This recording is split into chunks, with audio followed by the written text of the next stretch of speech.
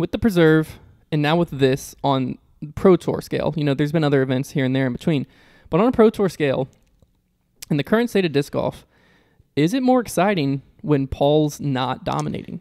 Yeah, so this is an interesting one, and I think this kind of goes into, the first question to answer is, are you a Paul fan? Because if it's like any sport, if you're a fan of a player or a team and they're the ones doing the dominating, then it's already exciting because you're enjoying seeing that person succeed. And in our case, yeah, we have a little bit of bias when Paul wins. We like when Paul wins. But is that so to a certain degree? In my opinion, I don't care if Paul wins by 20 or if another player wins by 20 because that's exciting to me because I like that player. Okay, Nico LaCastro goes out there win by 20. I'm all for it. I'm a Nico fan. But if you're just a fan of disc golf as a sport and you don't necessarily have biases to certain players or maybe you really like a lot of players, then yeah, I think not having a player, and it doesn't, Paul is just the guy who was kind of in those shoes these past few years and this just year. A player in general dominating. It used to be Ken Climo, but a person, and it was Ricky for a year or two as well. And it's kind of Paige in the women's game right now. But a player who has the Paul Macbeth effect, it was the Tiger Woods effect is what it kind of originally was. Yes, if you're not, unless you really like that player, I can understand why it might turn you away from the game because you are watching it for the suspense of the finish, not just to see a certain person succeed. See, I'm obviously about as big a Paul fan as you can get, okay? But at the same time, I think I'm more prone to watch the coverage of this event than I am if Paul won by 20. If Paul's up by 15 and it's not coming down to the wire, I'll watch the score, but I'm not sitting down and watching live coverage. Okay. And it's the same thing. I might not watch live coverage. I might watch it afterwards. I'm not even watching post. If it's a runaway, unless Paul does something criminal like 16 or 17 under. That's the thing. I like seeing really good disc golf. Yes. So when guys are playing but I would rather see. So my ideal tournament, being biased. Here we go. My ideal tournament is Paul and Ricky battling it out, and it coming down like the last putt. Yeah. Obviously, I would want Paul to win in that situation because I'm a Paul fan. But regardless, it's the same thing. Like if I'm watching a Duke UNC game.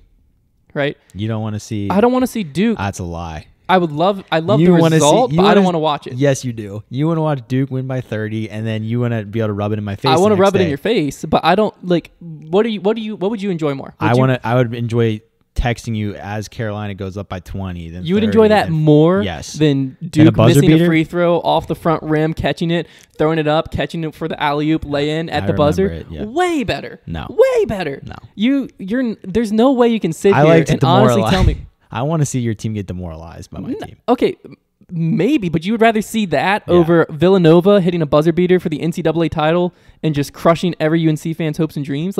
Coming down to the buzzer and coming down to the final hole, way more exciting, no matter what side you're on. There's no way around that. It's just how I am. I don't know. Well, I think I hope in the disc golf world disagrees with you there. Well, let me say this, though. I do agree that if, for the sake of disc golf as a sport, I would rather see it be close every time. Okay, here. And for the sake of any sport, like college basketball, for the sake of, college basketball doesn't need help being popular, but for the sake of the sport, you want close finishes. Not the sake of the sport. We're going enjoyment, personal enjoyment. We're not even going full-on crowd. You're sitting down right now, and you're watching one round of coverage. Yeah. Okay. One round. Any coverage in history. Is it live or this is what? It doesn't matter. However you want to enjoy it. One tournament, you pick it. What is that tournament? I want an actual tournament. That's already happened? Yeah. So my favorite or you can make up the result, but I just want to know for your enjoyment and you're sitting down, what are you watching? Well, here's the thing. If it's already been recorded, then I know the result. Okay, that's fine. So what I was saying about the UNC Duke thing, if I was going to go back and watch something that already happened, then I want to watch the close finish. If it's live, I don't want stress. So I want to see them blow them out. To a certain degree, but if they're blowing them out, if it's a blowout and a runaway, I might not watch the whole game. I will. But I'm saying if I'm watching the whole game, I'm watching it like this. Yeah, it's stress-free. And you want that?